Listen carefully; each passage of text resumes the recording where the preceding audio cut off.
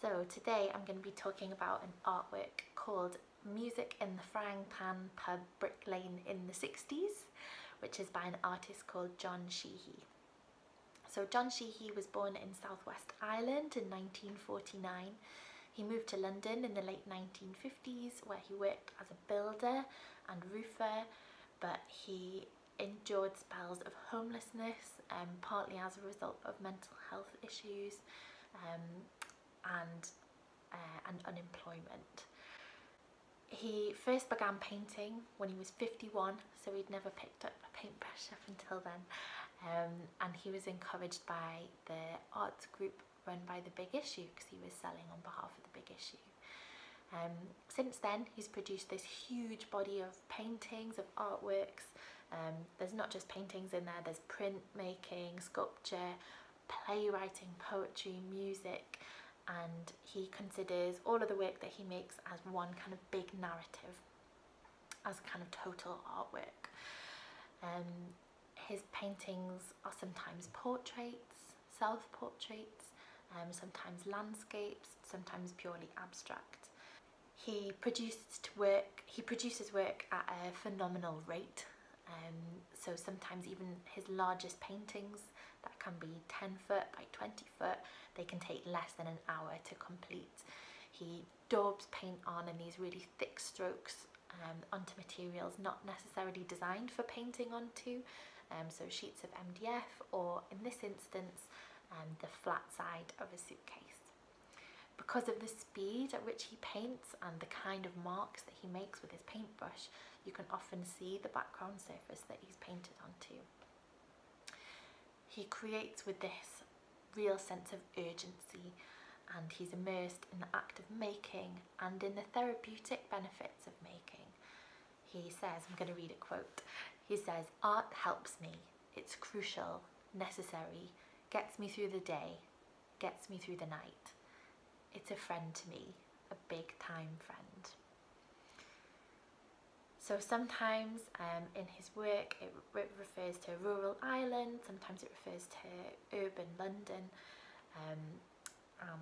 and kind of often kind of familiar or everyday moments.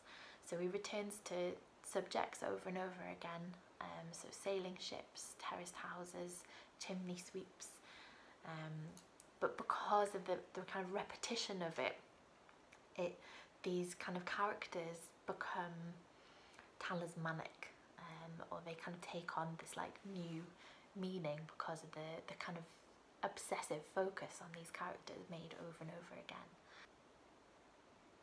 John Sheehy describes his passion for creating art as all-consuming. So he says it's like a hurricane blowing very fast. It's like desperation to get the paint on there. When I'm in it, I'm not really worried about whether it's dried or whatever. It's the action, it's the movement. And I think we can really get a sense of that from the works in Received Wisdom. We've got 3 works in there by John Sheehy, and you really get this sense of pace and fastness. And I think it's particularly interesting because the works that we've got in Received Wisdom are all by older artists. We're celebrating the works of artists as they kind of get older, as they age, and it just shows that you don't have to have been making artwork for your whole life in order to become an artist. John Sheehy had a totally different career in the building industry, but obviously had this like creativity bubbling up inside him, and when he finally got the opportunity to be able to express that, it came out in this vast body of work, and he's created hundreds and hundreds of paintings. I really like what John Sheehy says about the therapeutic nature of work, of making artwork, and I think that it's really helpful for us to think about that, especially at this time. Lots of us are in really challenging, difficult circumstances and situations at the moment, and I think for me definitely being able to focus on my creativity and making things, I think, as a way of expressing myself has been really helpful. So I hope that I can leave you with that bit of inspiration for the next week.